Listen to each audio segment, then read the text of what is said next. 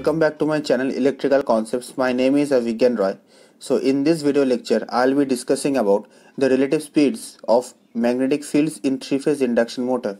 So there is always a confusion regarding the relative speeds between the rotor body and the rotor field, or the stator body and the rotor field, like that. So these confusions will be clear in this video, so watch till the end. So here there is an example that I have shown here. So see, here there is an equivalence. So here stator body I have compared with a person standing at platform, suppose a railway platform, observing two trains, train A and B, running parallel in the same direction. And let's say this train A and train B, these two trains are having different speeds. Okay. Next is stator field is assumed to be train A, rotor body is assumed to be train B, and rotor field is assumed to be a person running inside train B in a direction same as train B. Okay, so now see the first point. Speed of stator rotating field with respect to stator body is ns. Okay, why? Because stator body is a standstill object. Here stator body is what? A person. Suppose you are standing on a railway platform and you are observing two trains. So with respect to you, the speed of the stator rotating field will be what? The absolute speed. Okay, and here in this example the speed stator rotating field is nothing but what? See, stator field is nothing but train A. So you are looking at the train A, and so obviously you will observe the absolute speed of train A just because you are standstill. So for example, train A, okay, just a second. So for example, train A is running at a 50 kilometers per hour.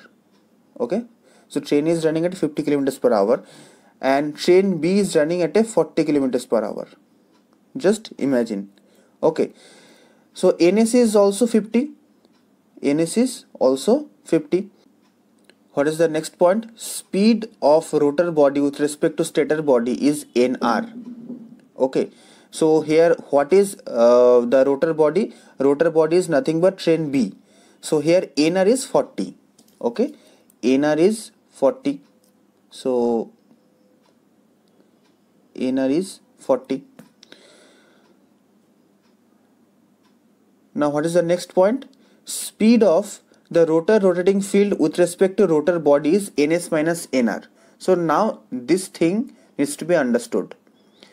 What I have said here, the speed of rotor rotating field with respect to rotor body. Okay, so here what is the rotor field? See, here I have written rotor field is nothing but a person running inside train B in a direction same as train B. So suppose your friend is inside the train B. Okay, and for example, your friend looks outside the window and your friend observes the train A, which is running at 50 kilometers per hour.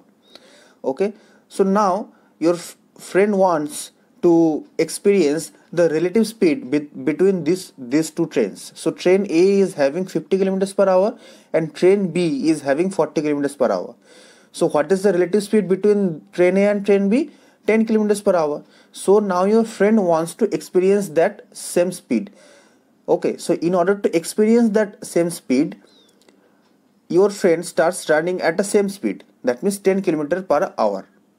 Okay, so that is why here I have written speed of rotor rotating field with respect to rotor body is ns minus nr.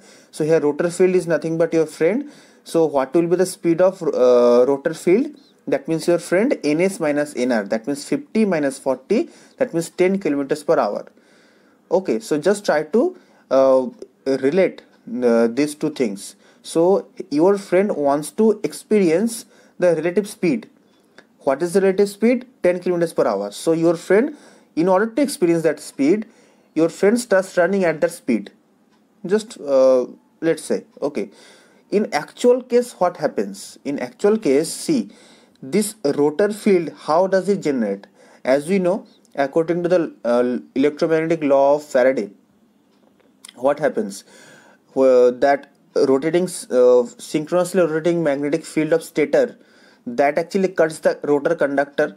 So there is a rate of change of flux, or that the rate of change of due to the rate of change of flux, what happens, an EMF is induced in the rotor conductor. So these things we know, and just because an EMF is induced in the rotor conductor, from there current is developed, torque is developed, and the rotor starts rotating. And also based on the Lenz's law, we say the rotor rotates in the same direction as the direction of the synchronously rotating magnetic field, in order to reduce the relative motion between them. Okay, so as the rotor body increases its speed gradually from the beginning, what will happen? The relative speed between the stator field and the rotor body decreases, and as a result, what happens? As this relative speed decreases, the flux linkage, or the rate at which that synchronously rotating field was cutting the rotor conductor, that rate is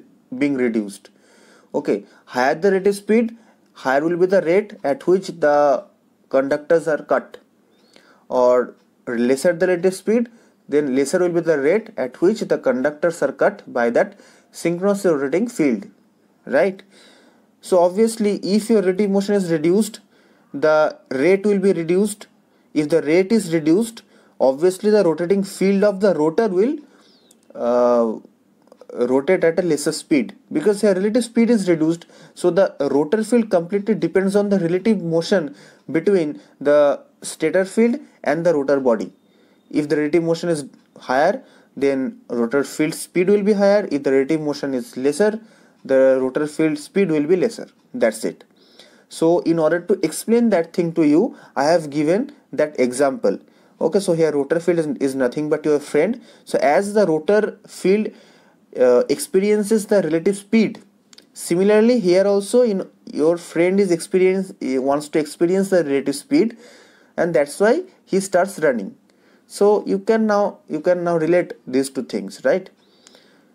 Next point is speed of rotor rotating field with respect to stator field is 0. Okay, so obviously now your friend has 10 kilometers per hour of speed. Okay, he is experiencing inside the train, but for outside world he is having a speed of 50 kilometers per hour. Why? Because he is inside train B and train B is running at 40 kilometers per hour. So these two things will add up and it will result in 50 kilometers per hour. So the speed of rotor field with respect to stator field will be 0, because we already know stator field is having a speed of 50 kilometers per hour. That means train A actually in this example. And what is rotor field? Your friend is also having a speed of 50 kilometers per hour for outside world. So when your friend will look at the train A while running at 10 kilometers per hour, he will think the train A and I are having same speed.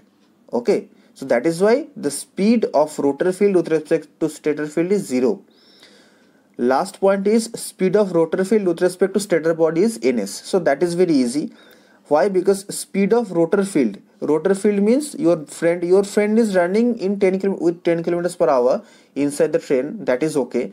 But for outside world, see, with respect to stator body, that means stator body means a person. That means you are standing on the platform. So you are the part of the outside world. So for you, what will be the speed? The speed of your friend will be 40 plus 10. That means 50 kilometers per hour, which is nothing but ns. So I think now this concept is clear to you. Questions come from these concepts in every exam. So if you have liked this video, then please share, comment, and also don't forget to subscribe to my channel. In my next video lecture, I will come up with some interesting concepts like this. Till then, goodbye and thanks for watching.